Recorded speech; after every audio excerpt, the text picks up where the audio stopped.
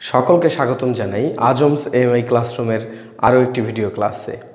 আজকের এই পর্বে আমি বেসিক ফ্লুইড মেকানিক্সের আরও একটি সালে আসা কোশ্চেন সলভ করে দেখাবো। আজকের কোশ্চেনটি অক্টোবর 2016 কোশ্চেন 1-এর এতে এসেছে। A dash pot 10 cm diameter and 12.5 cm long slides vertically down in a 10.05 cm diameter cylinder.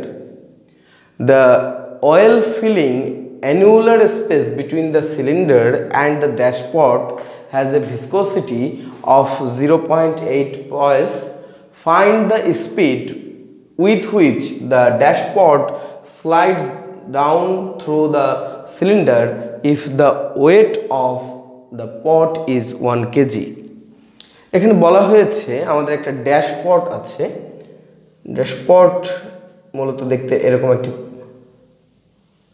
পট, যেটার ডায়া দেওয়া আছে, অর্থাৎ এখান থেকে এটা ডায়াটা আমাদের ডি দেওয়া আছে 10 সেন্টিমিটার এবং এটির লেন্থ আমাদের দেওয়া আছে এল, সেটা দেওয়া আছে 12.5 সেন্টিমিটার। এখন আমাদের বলা হয়েছে এই ড্যাশপটটি একটি সিলিন্ডারের মধ্য দিয়ে স্লাইড করে পড়ছে। যেই সিলিন্ডারের মধ্য দিয়ে সে পড়ছে তার ডায়াটা এই ড্যাশপটের থেকে কিছুটা বেশি, এটার ডায়া হচ্ছে 10.05 সেন্টিমিটার। আমি একটু কালির কলম দিয়ে এটা লিখি।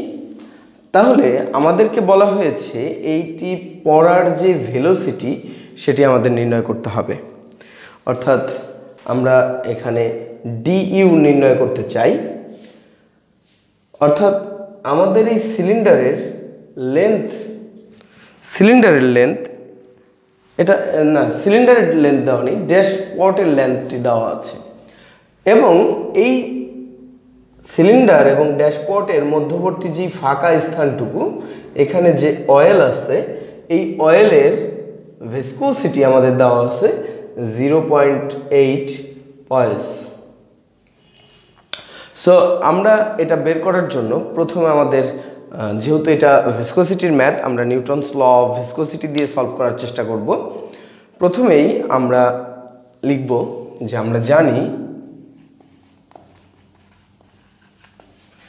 Tau equal to mu DU dy. এখানে টাউকে আমরা লিখতে পারি tau equal to F by এ।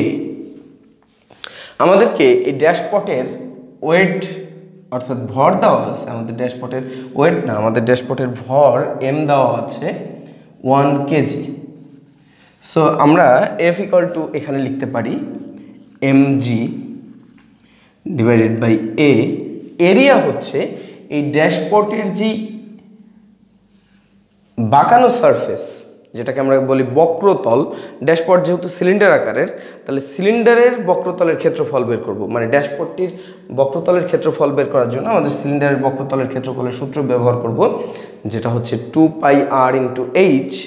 এই ক্ষেত্রে সেটা হবে বক্রতলের এরিয়া ইকুয়াল টু 2πr, অর্থাৎ 2π ইন্টু ব্যাসার্ধ। তো 2r মানে ব্যাস, সেহেতু আমরা লিখতে পারি 2r এর পরিবর্তে ব্যাস ডি, যেটাকে আমি বড় হাতের ডি লিখি, ডি ইন্টু এল পাই ডিএল। 2πr এর পরিবর্তে 2πr এইচ এর পরিবর্তে 2πr এর পরিবর্তে আমরা লিখব পাই ডিএল। এটা হচ্ছে এটার এরিয়া। পাই এর মান 3.1416 ইন্টু ডি এর মান আমাদেরকে দেওয়া আছে 10 সেন্টিমিটার। এটা যদি আমরা মিটারে নেই 0.1 মিটার, 100 দিয়ে যদি আমরা ভাগ করি, এরপর আমাদেরকে দেওয়া আছে এল হচ্ছে 12.5। তো আমরা এটা যদি 100 দিয়ে ভাগ করি তাহলে সেটা হয় 0.125 এবং এটি ক্যালকুলেশন করলে আমরা পাবো 0.5 0393 মিটার স্কোয়ার। সো আমরা এরিয়া বের করে ফেললাম। এম এর মান আমাদের দেওয়া আছে 1। সো এবার আমাদের মিউ এর মান দেওয়া আছে, মিউ ইকুয়াল টু 0.8 পয়েস, যেটা হবে 0.8। মিউ এর মানটা আমরা যদি নিউটন সেকেন্ড পার মিটারে নিতে চাই তাহলে হবে 0.08 Newton second per metre square. তাহলে আমরা এখন যে মানটা আমাদের দরকার সেটা হচ্ছে ডিওয়াই। ওয়াই মানে হচ্ছে এখানে ডিস্টেন্সটা। আমরা যদি ডিস্টেন্স বের করতে চাই, এই সিলিন্ডার, যে সিলিন্ডারের মধ্য দিয়ে ড্যাশপটটি পড়ছে, সেই সিলিন্ডারটির থেকে এই ড্যাশপটের সারফেসের ডিস্টেন্স এইটুকু হচ্ছে ডিওয়াই। তাহলে আমরা ডিওয়াই বের করার জন্য আমরা বলতে পারি যে সিলিন্ডারটির ব্যাস 10.05 মাইনাস এই ড্যাশপটের ব্যাস 10 যদি মাইনাস করি তাহলে আমরা এই সাইডের গ্যাপ এবং এই সাইডের গ্যাপটা পাবো, এবং সেটাকে যদি 2 দিয়ে ভাগ করি তাহলে এক সাইডের গ্যাপ বা ডিওয়াই পাবো। অর্থাৎ ডিওয়াই, আমরা এখানে একটু ডিওয়াই লিখে নিই, dy equal to 10.5 minus 10 divided by 2, সেটা হবে আমাদের সেন্টিমিটার এককে, এবং সেটি আমরা পাবো 0.05 ডিভাইডেড বাই 2 সেন্টিমিটার, এবং সেটাকে আমরা যদি মিটারে নেই তাহলে লেখা যাবে 0.00025 মিটার। তাহলে আমরা ডিওয়াই এর মান পেয়েছি, এফ এর মান আমরা এমজি দিয়ে বের করেছি, এর মান জানি, মিউ এর মান জানি। সো আমরা যদি এখানে সূত্রের মান বসিয়ে দিই, F by A equal to mu DU dy, so F equal to MG by A, mu এর মান আমাদেরকে মিউ ডিইউ ডিওয়াই হবে এটা।